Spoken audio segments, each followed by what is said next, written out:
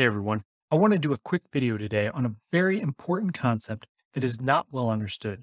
In fact, through one simple visual, I will show you why the 4% rule is completely irrelevant to most people's financial situations.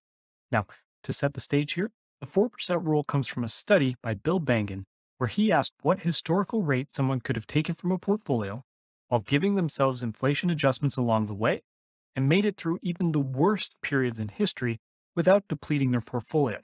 This is a perfectly reasonable academic exercise, and as a professor, it's a question that I find interesting. Bangan's analysis found that historically, that rate you could have taken from a balanced portfolio was an initial withdrawal rate of 4%. And that's where we got this concept of a safe withdrawal rate of 4% that gets thrown around so much today. So, why is this not useful information in the real world? Let me show you. Retirement Distribution Hatchet to refer to the typical shape of distributions more realistically taken from portfolios in retirement. Now, this chart is adjusting for inflation, so it's showing what we would refer to as real spending or inflation adjusted spending. The 4% rule also provides inflation adjustments, so here's a quick look at what an inflation adjusted distribution pattern would look like for someone who's following a 4% rule. The big factor driving the hatchet shape that is more commonly observed is that someone's need to draw from their retirement portfolio is not equal across retirement. Delaying Social Security until age 70 is often a very good thing to do unless someone has health concerns that would significantly reduce their life expectancy. But let's say you retire at 60 or 65 and delay Social Security until age 70. That means you'll often need to draw more heavily from your portfolio in early years, but once Social Security kicks in, you can often reduce your distribution rate quite significantly. This change in real distribution rates over time has very important implications for how much someone can safely take from their portfolio. A secondary factor influencing the shape of the hatchet you see here is what's known as the retirement spending smile, a term coined by David Blanchett that refers to how typical retiree spending actually decreases in inflation adjusted terms over time. This forms a sort of arc in the handle of the hatchet, but this is ultimately not as consequential as the blade of the hatchet that often comes from needing greater distributions from a portfolio in the earlier years of retirement, while retirees may be waiting for Social Security, pensions, or other income sources to start. And notably, while I'm trying to keep this simple and focus on the 4% rule, this same retirement distribution hatchet presents major issues for relying on some of the more advanced retirement income distribution strategies such as Guyton Klinger's guardrails.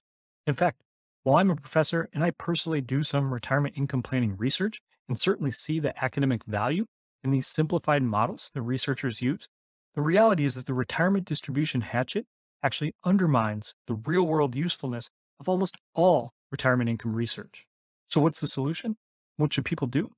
Well, I don't want to get into the weeds here in this video, but at a very high level, what's ideal to do instead is to build out a plan that captures the true shape of an individual's anticipated spending in retirement. Once we have that unique spending profile for a household, which will capture dynamics like how old they were when they retired, how much they wanted to spend, how much they'll receive in Social Security, pension, other income, as well as when those income streams will turn on, then we can solve for how much someone with that unique profile could start out spending with a reasonable risk level of not running out of money in retirement. How we carry out that analysis could use various underlying methodologies like historical simulation, Monte Carlo analysis, or regime-based Monte Carlo, but those are more technical details, and the most important part here is that we want to carry out the risk analysis on a spending profile that fits a given household situation.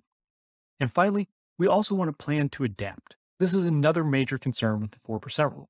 Under the 4% rule, someone would just start spending at this level and charge forward blindly no matter what happens.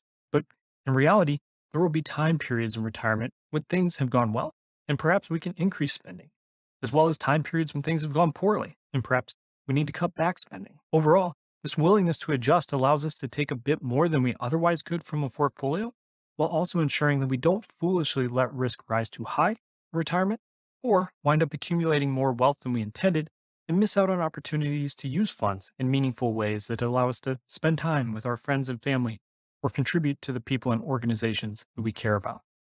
The framework we can use to figure out how to adjust our spending in retirement is something Justin Fitzpatrick and myself called total risk guardrails, which we also cover in the article I mentioned previously So if you want to dive into it further, I'll leave a link below this video.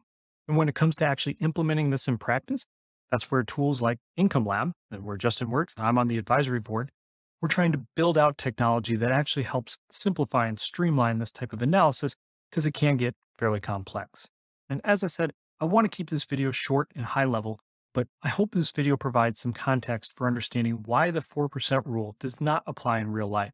If you enjoyed this video, please like and subscribe. And if you have a question you'd like me to answer, please leave it in the comments below. Thanks, everyone.